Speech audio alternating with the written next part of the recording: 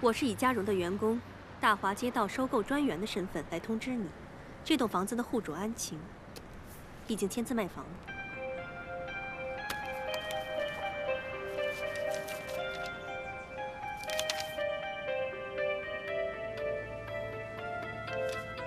这怎么可能？这到底怎么回事啊？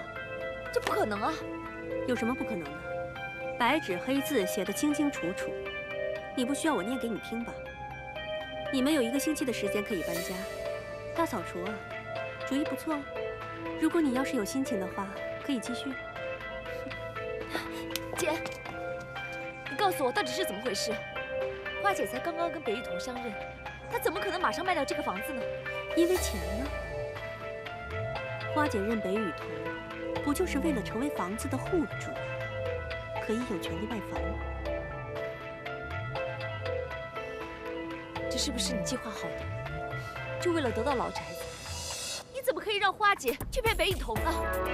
你知道北雨桐跟花姐相认时，她有多开心、多幸福吗？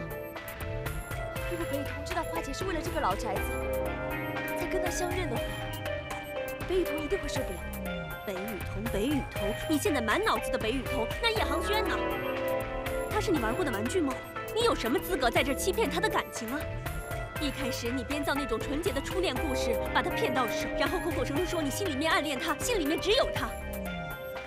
现在呢，你背着叶航轩跟他最好的朋友在一起了，你不觉得你自己恶心吗？你说我恶心？你想把我赶出老宅都没关系，那你就冲着我来嘛！你为什么要用这种卑鄙的手段去伤害北雨桐呢？我卑鄙？小妹妹，你扮演圣女很过瘾是吗？你真不要脸！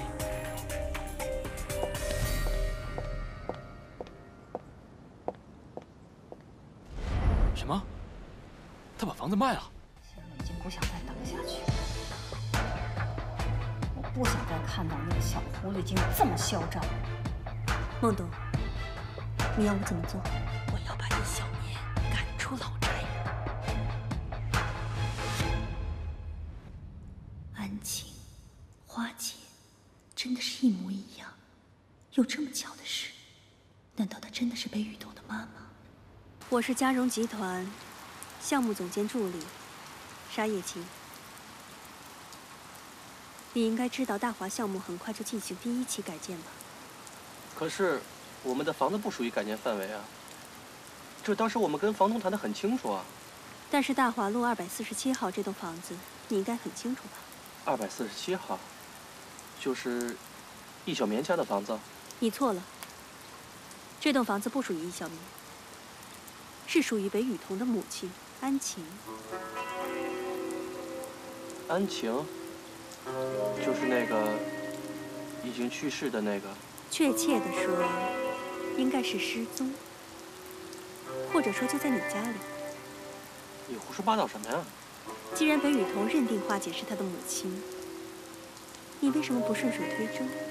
这样一来的话，老宅子的产权就是花姐的。你的意思是让我去诈骗吗？这是犯法的。我只知道，所有的手续只要是合法的，就不会有异议。只要你让花姐承认自己就是北雨桐的母亲。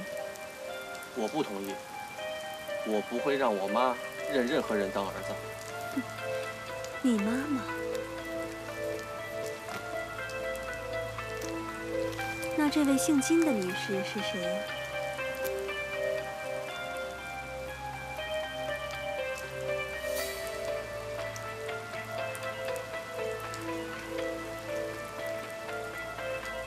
根据我的调查，你母亲姓金，在你8岁的时候就已经病故了。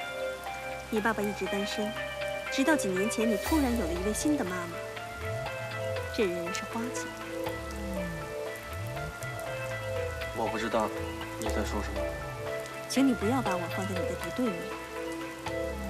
我只是想提醒你，既然我能查到的东西，别人迟早也会查得到。花姐到底是不是北雨桐的妈妈，我并不关心。但是，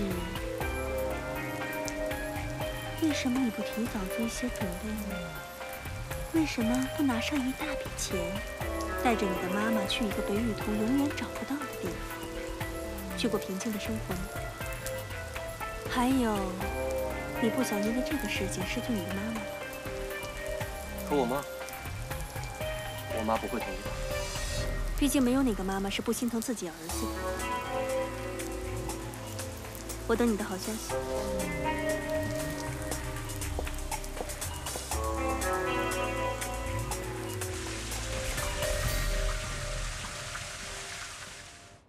喂。喂，沙小姐。是我。我答应你的条件，你可别骗我。恭喜你做出了一个正确的决定。易小棉，你就好好陪在北雨桐身边吧。叶航轩的伤，就由我来安抚。小棉姐。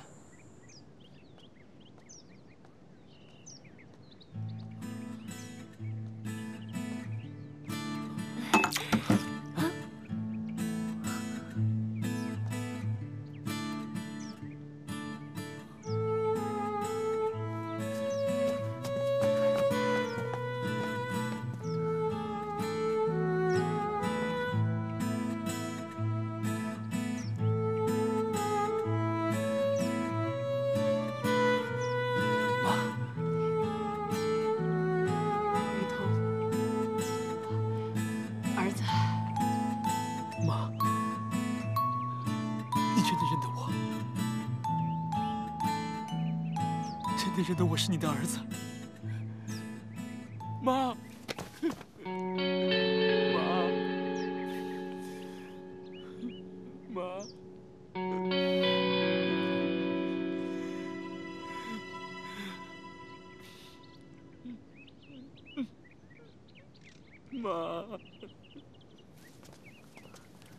妈，歇会儿吧。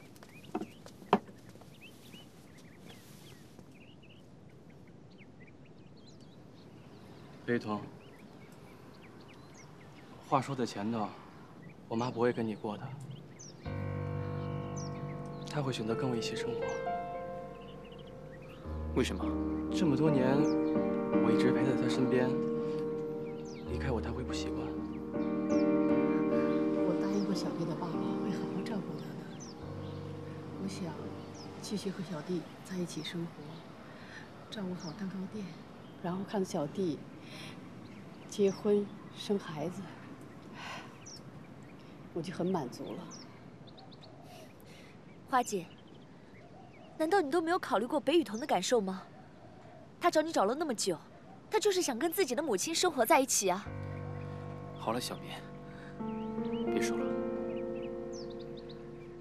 我就是不放心小弟。北雨桐，我真的已经做了很大的让步了。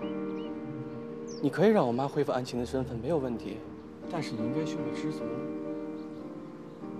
你至少还知道你妈妈健健康康活在这个世上，这对你来说还不够吗？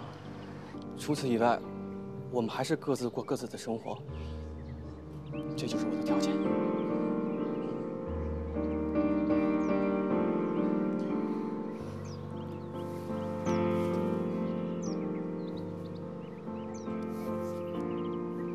妈，这真的是你想要的生活吗？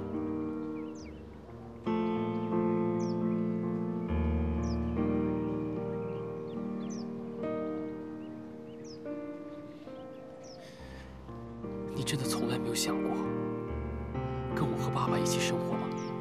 雨桐，说心里话，在我心里，小弟的爸爸就是我的丈夫。我心里的儿子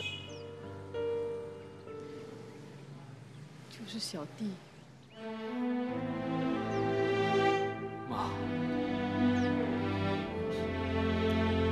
如果这是你想要的，我尊重你的决定。明天我们马上办理更新户籍，但是妈，可不可以答应我一个要求？我之前答应让小棉在这里住，直到他爸爸回来找他为止。你可以让他住到他爸爸回来吗？谢谢你。谢谢。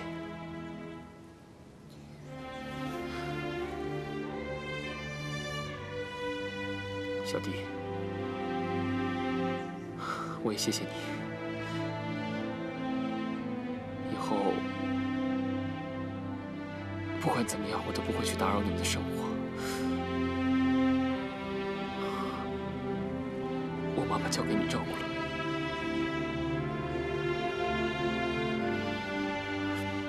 谢谢你。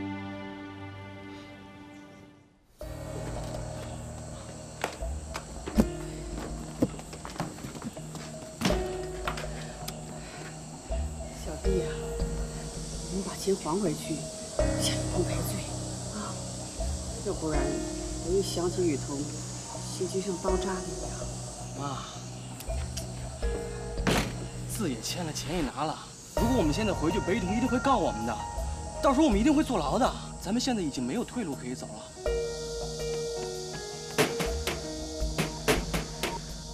小弟，花姐，你们在吗？小弟，妈，我求你了，快走吧。花姐，花姐，花姐，究竟怎么回事啊？你为什么要把老宅给卖了？对不起，小棉。结缘房产证上写的清清楚楚，我妈卖自己的房子有什么问题？小弟，你妈卖房子没有问题，那你为什么不通知北雨桐呢？而且你们还打算偷偷溜掉。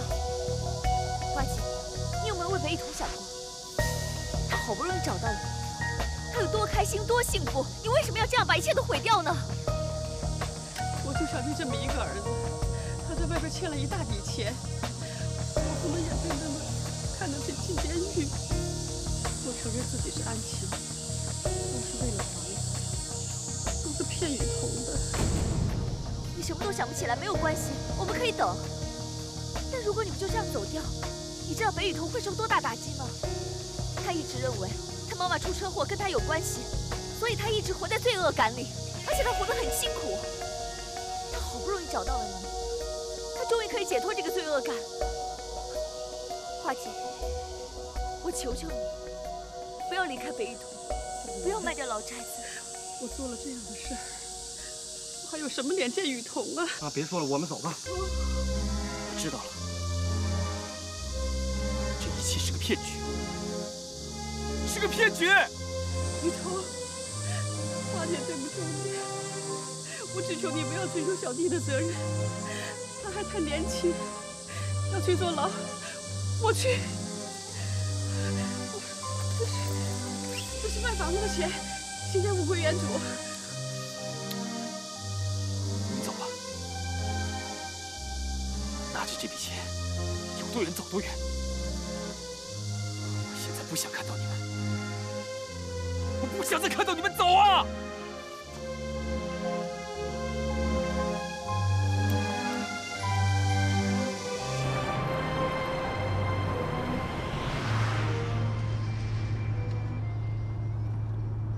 师傅，麻烦你开快一点。